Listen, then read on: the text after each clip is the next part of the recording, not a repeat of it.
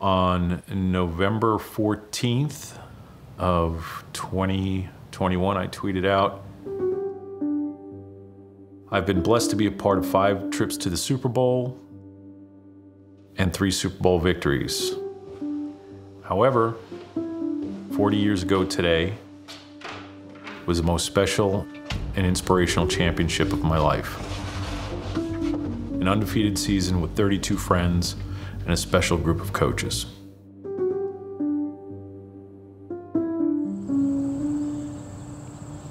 Do you remember the game you were most upset with us? Well, first of all, I was always very hard to please. You think? Which I reminded you on Mondays. Remember you added Hills for penalties. I don't recollect that, Scott. You got some memories there, right? You're kidding, I hope. You sure you didn't dream that? You better be kidding. The year before, the coaches had found this camp in the summer, but in order for us to go to this camp in the summer, we had to do fundraising with our Touchdown Club. The Touchdown Club had just been formed. We were doing bake sales, we were doing car washes, there's this stuff called Drix. Drix was a multi-purpose cleaner. And you could use Drix to wash anything. You could wash your dog, you could wash your car, you could wash your windows. You could wash anything with Drix. And we went house to house. That was part of the 81 season too. You know, the year before, that group of seniors kind of refused to do it because, you know, they were too cool for it. And then we worked like beavers out there, man. And we were selling Drix to anyone that would take it or get it. And we raised money to go to camp. How does that lead to a championship? How are they possibly connected? Selling Drix has everything to do with winning a championship. Everything. Because that was the whole mentality. Doing whatever you had to do for the greater good. Guys, right now we can only afford to send 24 guys. We're a team. Everyone's gonna sell this stuff. If you don't wanna go out and sell this stuff, don't even try out. I played hard, but I didn't like conditioning. And it was my one shortcoming. I was not a good second half player. So it was preseason of my junior year. I was making a lot of plays, but I was leaving plays out there. And after that first scrimmage, Coach Green is addressing us, the whole team. It's kind of like, well, you're hearing it, and I'm kind of looking down, writing notes. And you, Scott Pioli. You selfish son of a... You're last in conditioning, you're last in every hill. I'm tired of you being the clown. I don't care how many times you lead the team in tackles, you will not get on the field if you don't get in better shape. That was not one of your strengths. Do you even remember that? I mean, see, I have this vision. Do you even remember that? You really thought your didn't stink? Yeah. You were talking to your teammates about how great you were, and I just wanted to remind you that that's in the past. We didn't have a starting team. You had to earn your starting spot every week. Every week. Every week. Young Scott Pioli took pride in being a clown, the kind that cuts class to sneak into other people's yearbook photos. So he did what clowns do with feedback they don't like. He made light of it, drawing Coach Frank Green into a character named Tank Green. I was pissed off at you, and I assumed that my brother's teammates would all, that's all right, that Coach Green's a jerk. Not one person helped me in that moment. Where I was thinking I was going to get, oh, it's okay, Scott. Sugar Bear, who I was like this with, gave me this stare. And Dan Rodstrom, you know, who ended up going to West Point. Danny was already a West Point guy, and he wore me out. And he was like, Coach Green talked bad about one guy today. It's you, we need you. And it was that whole thing where, you know, I wasn't mature. And again, 1981, 2001, Mike Vrabel's holding people accountable. Mike Vrabel's Dan Rodstrom. So from that moment on, I started to change things. You know, my friends still clown me to this day. Oh, Scott Pioli, he'll never play here at Washingtonville. And it was the wake-up call. This is pretty nice these days. Well, now, I can trip here. I got your back, Coach. You think I'd let you fall? In the 1981 season opener, junior Scott Pioli and underdog Washingtonville snapped the 31-game home winning streak of rival Port Jervis. The win sparked momentum, and it carried off the field. Keep in mind, football started here in 1969. So we had a very short history. And as we continued to succeed on a weekly basis, it was really amazing to see the enthusiasm of the student body, parents, and people within the community. That was one of the cool things. There were people that were related to the football program in 1981, then there were people who were completely, totally unrelated, but it affected them and impacted them and allowed them to be a part of something. A dear friend of mine, Kathy Kiernan, who was a cheerleader, her mom was sick and dying. When it came time, Kathy's mom wasn't able to help her shop for her prom dress.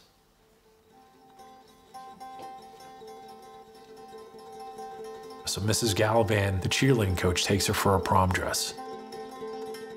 Then they go visit her mom in the hospital. I mean, parent passing away is pretty heavy stuff. Kathy, as adults, we've talked about it, and she said all of her happiness that year was happening through football. That season and what went on saved her life. It opened my eyes to that we actually did something good for the community and didn't even know it. Championships have that effect, especially first championships. So when Washingtonville won theirs by completing a perfect 10-0 season, the thing Scott was drawing in his notes was inspiration. Coach Green said this, and I remember writing it down in a meeting. Happy are those who dream great dreams and are willing to pay the price that make them come true. That's Drix.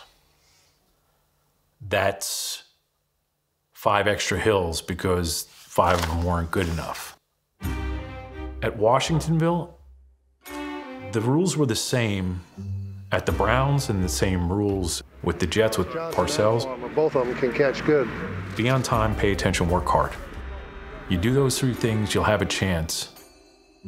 And part of that is the whole idea of dream the dreams, but then comes the work, man. Scott Pioli's work has taken him to 2 college football programs and the front offices of 6 NFL teams, all after he became one of just 2 '81 Wizards to play college football.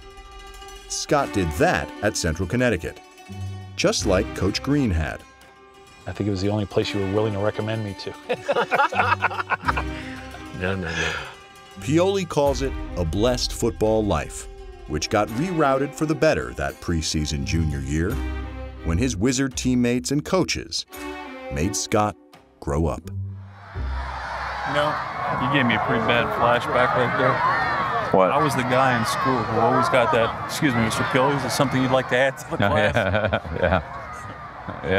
I did it a couple times myself. That was what I remember that team meeting changing me as a player and a person because of how much that moment impacted me. It was the first time that I had been called out like that.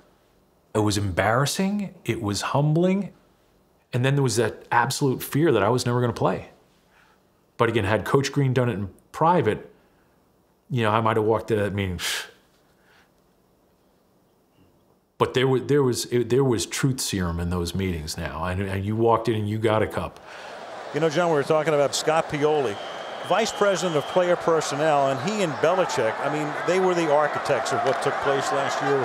One of the brilliant things that Scott did, along with Belichick, remember in 2000, they kept 4 quarterbacks. If they had put Brady on the waiver wire, he probably would have been claimed and would never, of course, have done what he did last year.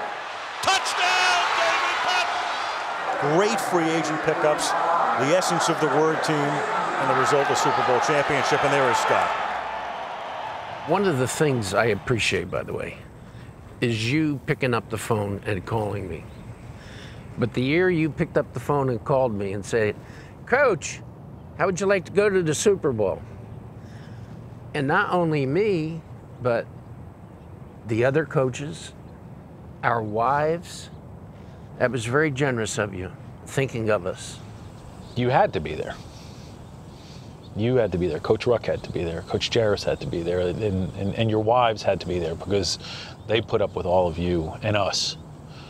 But then having teammates there too. You know, Matt Spencer, Paul McHugh, the Worm. Without all of that, I'm not even there. Without this place, without you, none of it happens. It's amazing how life turns out.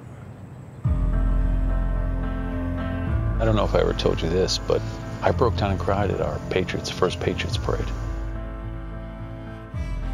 Thinking about our little parade. Just how good it made people feel by playing this silly game and winning. It's this selfish pursuit that impacts this additional greater good that you have no idea that it impacts. I can't ever remember a parade in Washingtonville. It was probably one of the greatest moments in my life. And I was very proud to be with a great group of young men. And we were able to accomplish an undefeated season that I told you you would remember the rest of your life. You said that before the game. Again, all those, the Super Bowls and all that stuff, and this is where the best one happened. Special moment. I love you. I love you too, buddy.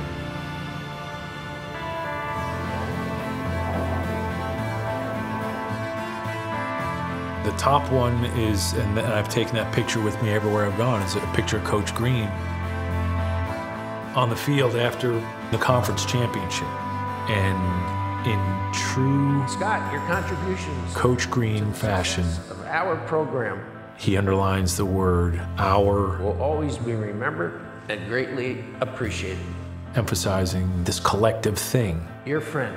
You're looking at that picture, but you're seeing Mrs. Gallivan, Kathy, Danny Rodstrom, Matt, Paul, Richie Mack, The Worm, Sugar Bear, Troy Jemison, Bruce Carlson, Mr. Dinesco, President of the Living Room, Coach Green, Dan Smith, Coach Steve, Joe Doyle, Coach Ruck, Jim Devlin, Jody Hamlin with the scoop and score, Peter Verone's interception, Don Griffin, Steve Gallegos, Mr. Gorman, the next door neighbor who bought 3 extra bottles of Drix. You're seeing all the people that were part of that life. That's what I've cared about in all this. Whether it was Washingtonville or Super Bowl 36, it's being a part of something with other people that you love and care about. And November 14th, every year, I start thinking, okay, who am I gonna call? Who am I gonna text? And I just make a point to count my blessings. And as I communicate with those people and you hear something back, it's a reminder that I will never forget what I came from, who I came from, or where I came from.